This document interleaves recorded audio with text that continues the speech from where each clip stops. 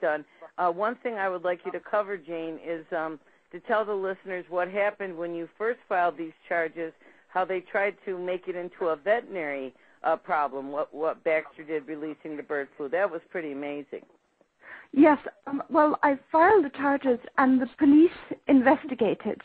However, the health minister had to reveal, he was forced to reveal how complicit he was in this whole thing when he had to answer parliamentary questions.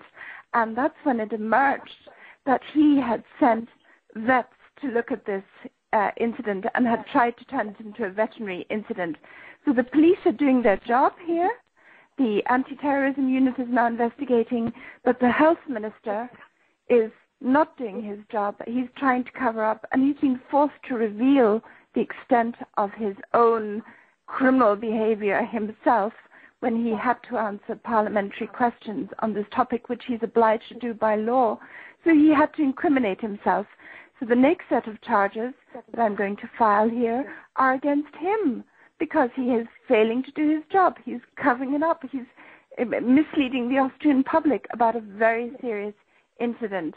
And if the police do their job, I'm afraid the health minister is going to end up in pretty serious hot water because this is an obvious crime, and he has been obviously covering up this crime. So I'm pleased to say the law enforcement branch of Austria is doing its job, and the health minister could well be in serious trouble here.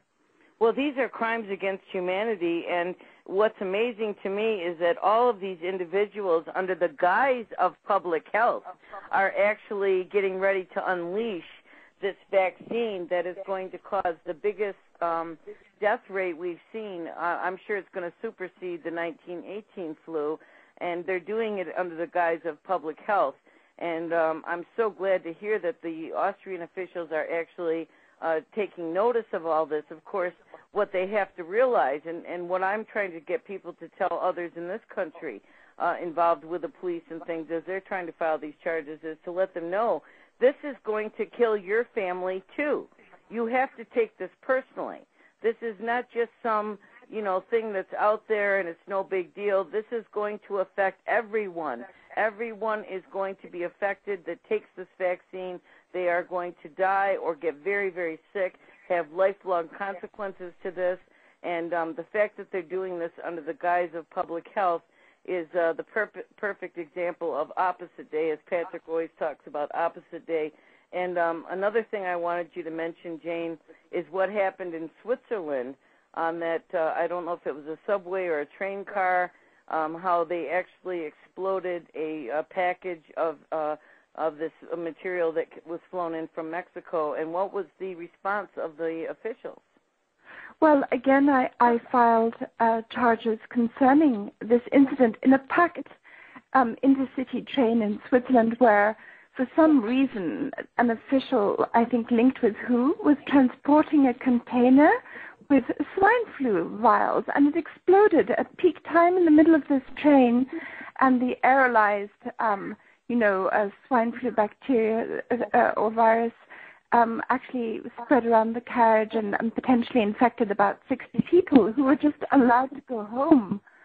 And now Switzerland, particularly in that area, has a high incidence of swine flu. And there's a case of one Swiss person who was infected in Switzerland, and nobody knows how he did it.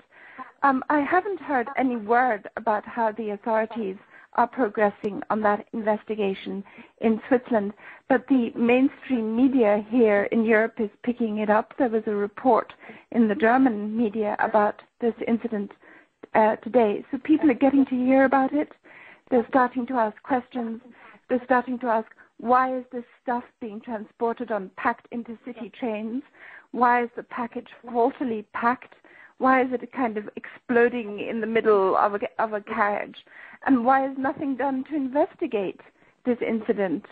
And I think the time has come for all of us now, whether we're in the army or whether we're civilians, to start asking questions of those in authority and call them to account for doing the job they're supposed to do. And if they don't do that job, to hold them responsible, even if they're the president, even if they're the field marshal, the general, the 4-star, whatever. These are people who are accountable before the law, and they're accountable to us. And it's time we held them to account, I think. Exactly. And actually, I will soon have a new YouTube video up. I actually got onto C-SPAN a few days ago, and there was a number of people that called in. They had some talking head from the Heritage Foundation on there, and he actually brought up this situation in Japan a number of years ago where these terrorists let loose some kind of chemical weapon. I forget which chemical weapon it was, and he was talking about how they were terrorists. The situation that you just explained, that's a terrorist act. For them to unleash this bird flu virus on a crowded train at peak hours and not do anything about it, not even take down the names of the people that were exposed to the virus, this is such a clear example of them intentionally infecting the public and letting the people go home and communicate with others so that they will spread the swine flu in Switzerland. Yeah, I think all they did was take down the names. They didn't even cut the forensic test of what this virus was. They didn't monitor the health of the people. All they did was take down the names of the passengers. Oh, they did take down their names. Okay. Yes, but that was one thing they did do. But there was no follow-up. They didn't check to no see if follow-up, people, no right. check-up. Yes. And there's no reason for this virus, which came from Mexico City, apparently lab affiliated with WHO and most likely Baxter, why it was taken to Zurich and put on the train there. It could have been flown straight to Geneva, where the lab is. Geneva is closer to Mexico City than Zurich. That means flying right across Switzerland to put this vial on an intercity train to transport it back to Geneva. And there are no direct flights from Mexico City to Zurich. So they had to either take a private plane, a cargo plane to fly to Zurich.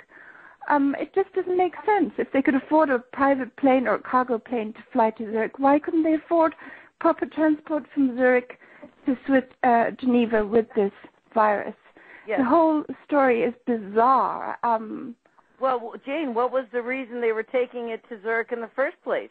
Were they taking it to a vaccine manufacturer? Well, no, they were taking it to the National Influenza Laboratory.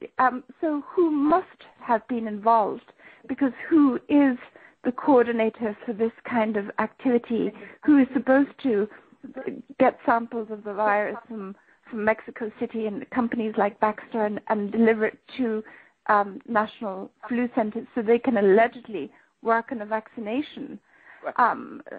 That was the reason given for the whole exercise, was for the Swiss people to be protected against this virus. Right. And the whole idea that they're going to take the virus, which is allegedly so dangerous that they had to declare a pandemic level 6 so that they could put the vaccines on fast track, and they're going to take that virus and put it in a syringe, and all of a sudden it becomes a good thing and it's going to protect you. I mean, the whole idea of this, it's totally insane. This is sorcery from pharmakia, and this is what's going on. And the people that we're talking to, Jane, on this broadcast, you're reaching military around the world. Yes. It's so important for them to hear about what you're doing.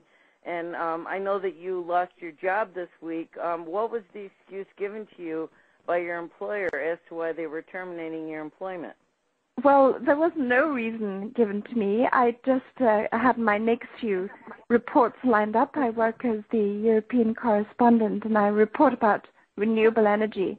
And then just out of the blue, I got an email saying I wasn't supposed to contribute anything more, and I've been working there for over 2 years. I've won an award from them for my reports. I have never had any complaint or problem, and so this really came out of the blue, and I believe is quite clearly linked to my criminal charges, and that is why I'm going to file a lawsuit, because I think there is enough proof of this, and it's an attempt to intimidate me, but I'm not going to be intimidated because this is much more important than my job, and I'm not going to back down. Well, I just want to say, Jane, that you are such an example of a person of the highest moral character. What you've done, I'm just so proud to know you. I've been fighting this war for 12 years, and now that we've reached the point where the entire global population is threatened with genocide, it's time for people to now wake up and realize exactly what they're doing, what their plan is, and as